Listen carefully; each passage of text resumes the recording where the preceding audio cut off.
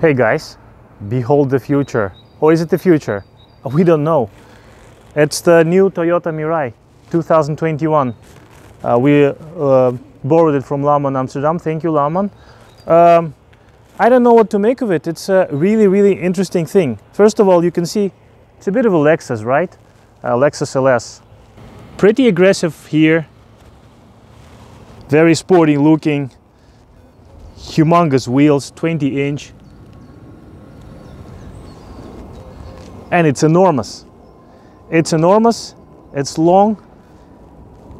It's a bit of a Lexus LS.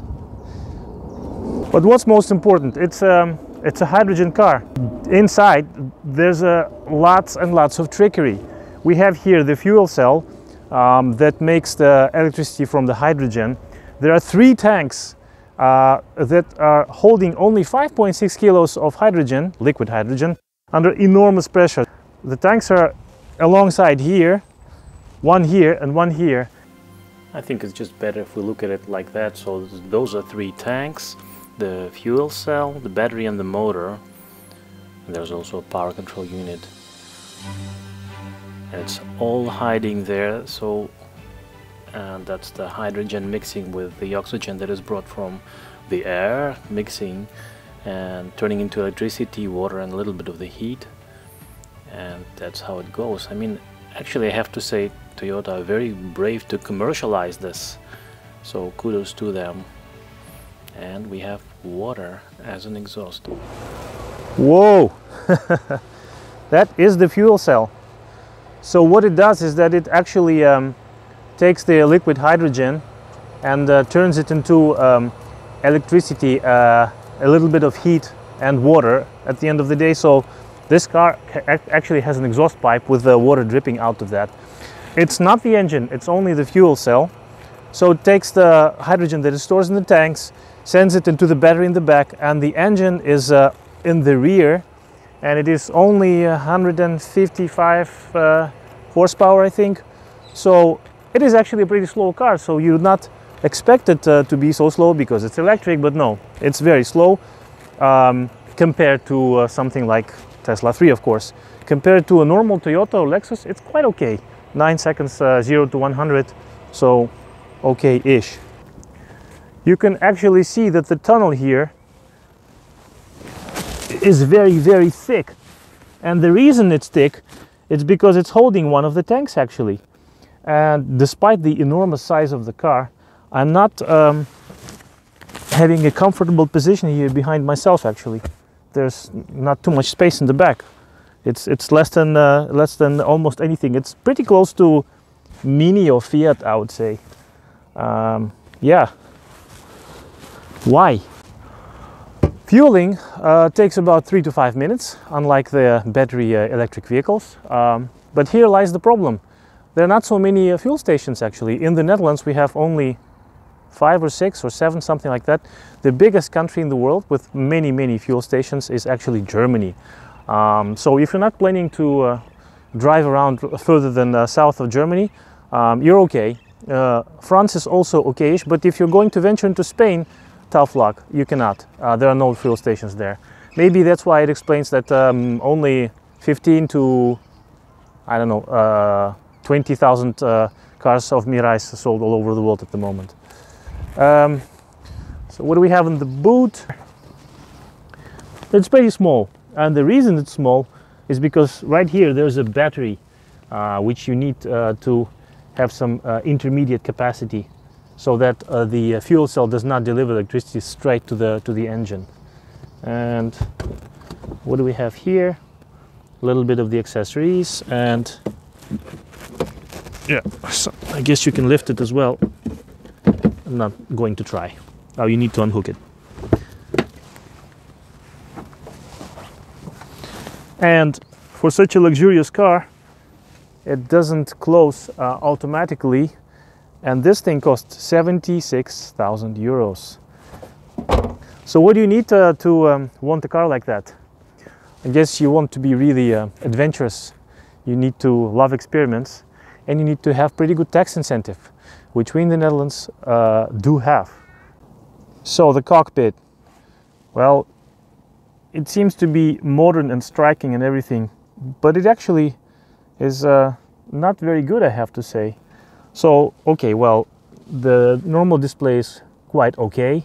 You get all the info, the speed, the consumption and everything.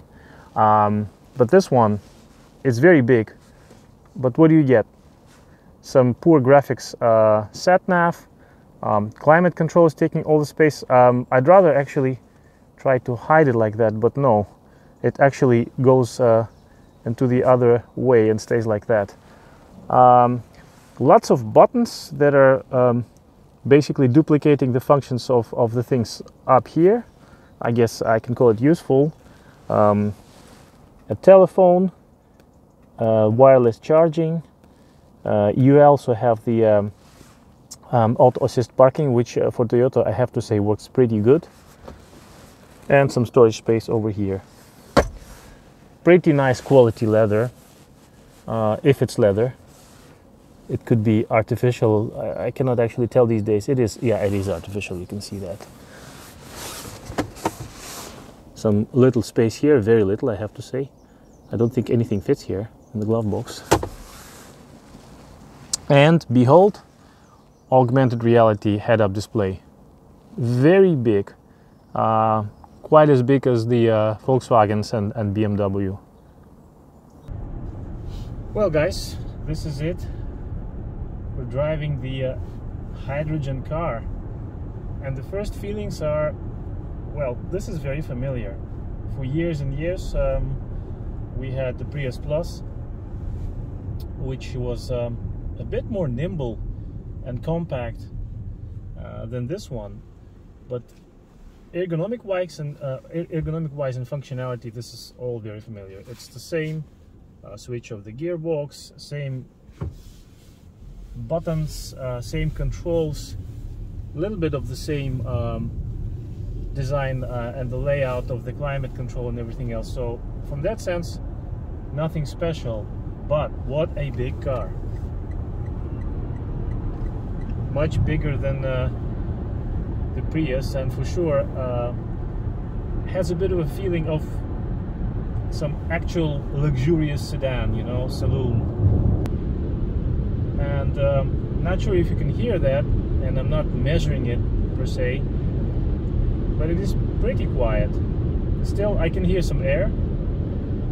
I was expecting it to be eerily quiet, but yeah, some wind is still blowing, and you can still hear it.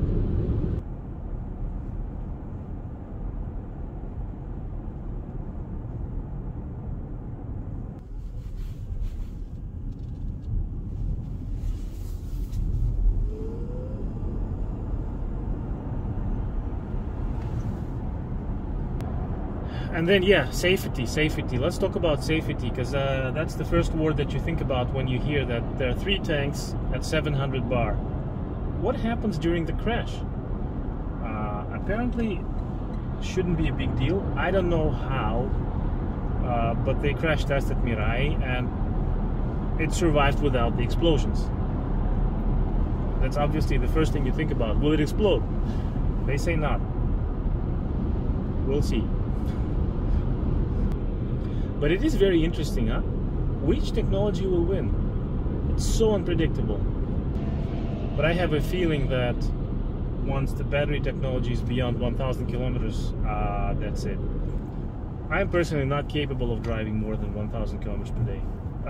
I am, but it's difficult. So, would I buy this car? I don't think so. But who knows what's going to happen in the near future? I mean, think about it. Maybe the battery technology won't get us too far, and there will never be a battery-operated car that will go beyond the holy grail of 1,000 kilometers. And instead, this thing will continue to develop really fast, and then at the end of the day, you're going to have some fuel cells that will be super efficient, super small, and there you have it. Then it's pretty easy. You fuel it just like your normal petrol car, and go in 3 to 5 minutes. And this thing, by the way, has a pretty good range. So 5.6 kilograms of liquid hydrogens. It's actually not a lot if you think about it, but the consumption is only 0.8 0.8. So in theory you can get 700, but they're actually saying it's 600 kilometers of the range, which is quite a good range actually, for the electric vehicle anyway. But still, to my liking, a bit too heavy, lacking space in the back, and a bit too slow. So maybe in a couple of generations it will be something interesting, but for now I don't think I'm going to experiment with this one.